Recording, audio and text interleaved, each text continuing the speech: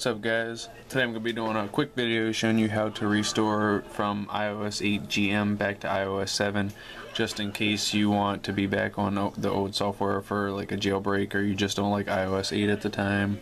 But I'm just going to show you how to do it. I'll post a link in the description on where you can get the firmware if you want to do it that way.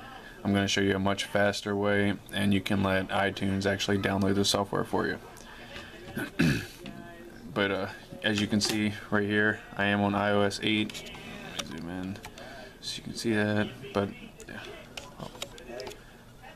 iOS 8. And what you're going to want to do is, if you're going to do it by using the software and manually doing it, then you're gonna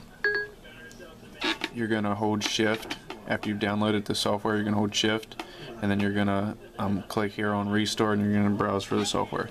But if you do it the way that I'm gonna show you, you just hook your phone up. Since iTunes doesn't recognize your device because you're on iOS 8, you're just gonna do it this way.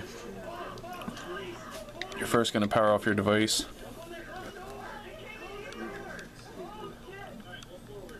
Just power it off, and this really probably will only take maybe 5 minutes for you to do it until you restore from your backup. Depending on how much stuff you have on your backup, it may take a while.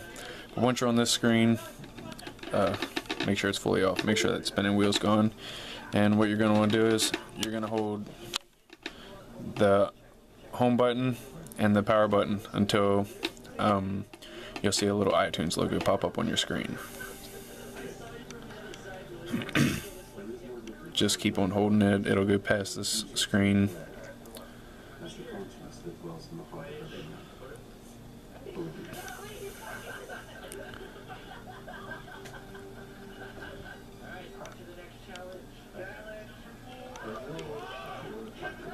And it should come up to the iTunes. There you go. This is what'll pop up. This is your sync screen, download screen, that kind of thing. And then you'll get a notification on iTunes, and it'll say this.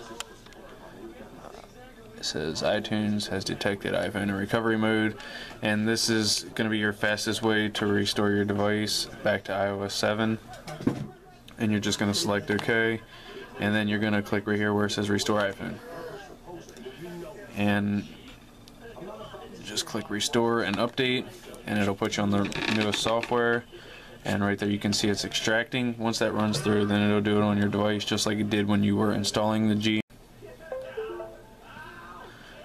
Okay, so it's finished with the extraction. Your iPhone is going to get, yeah, there you go, the loader bar across. That's going to come across. Once this runs through, then that's pretty much it, guys.